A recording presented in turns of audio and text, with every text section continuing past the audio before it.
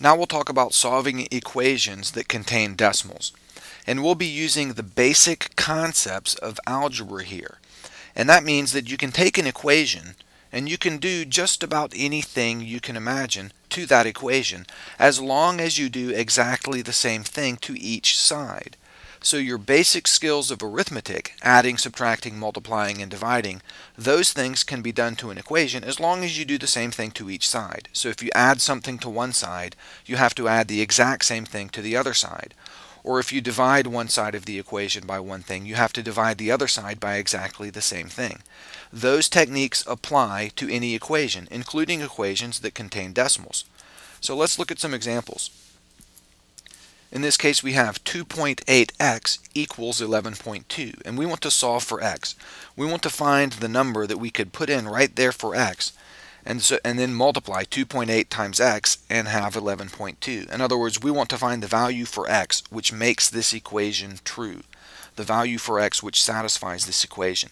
And here's how we do it. This 2.8x right there, what that means is 2.8 times x. So the x right now is multiplied by 2.8. What we need is x all by itself. So we need to get rid of the 2.8. And right now, that 2.8 is multiplied with that x. So what we need to do to get rid of that is divide by 2.8. And we have to do the same thing on both sides. So I divide the left side by 2.8 and I divide the right side by 2.8. Now on the left, look here, I have a 2.8 up top and a 2.8 down below.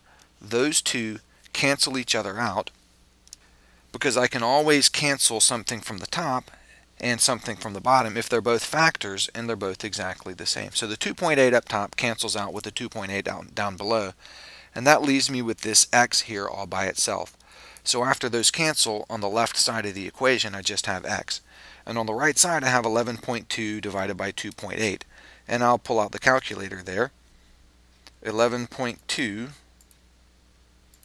divided by 2.8, and that works out nicely to 4. And so I just write that in. X equals 4, and that's my answer.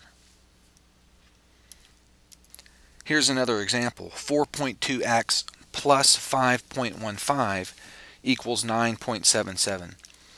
Well, here's the x. I need to solve for x. So I need to isolate x. I need to manipulate this equation until it says x equals something, and the x is all by itself on one side. Well, right now on the left side of the equation I have 4.2x plus 5.15. I have two terms. So the first thing I need to do is isolate the term that contains x. So I need to get rid of this 5.15. And that's pretty easy to do. This is a plus 5.15 right there. So to get rid of that, I subtract 5.15. And you can see that the plus 5.15 and the minus 5.15 will cancel each other out. So if I subtract 5.15 on the left side, I also have to subtract 5.15 on the right. So you can write it here like that, or you could write it down here. It doesn't matter as long as you recognize and show. You should show this not only to make it clear to, say, me who might be looking at your work, but to anyone or to yourself looking at this. Just make it clear that you've subtracted 5.15 on each side of the equation. So here we have 9.77 minus 5.15. Over on the right side, that works out to 4.62. And you could come over on the side and figure that out. 9.77 minus 5.15, and you have 7 minus 5 is 2, 7 minus 1 is 6, 9 minus 5 is 4.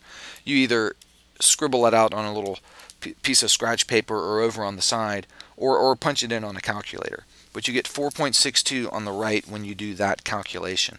On the left, the 5.15 and the negative 5.15 have canceled out, so we're just left with this, the 4.2x. So now our equation is 4.2x equals 4.62.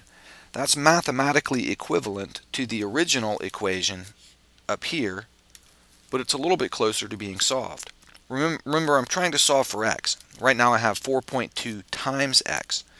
That's 4.2 multiplied by x. So my next move will be to divide by 4.2. And I have to do the same thing on the left and on the right. Now on the left, the 4.2 up top cancels with the 4.2 down below, leaving me with x all by itself on the left. On the right, I have 4.62 divided by 4.2. And I'll go back to the calculator here just to save time and prevent mistakes. 4.62 divided by 4.2 comes out to be 1.1. So that's my answer. X is equal to 1.1.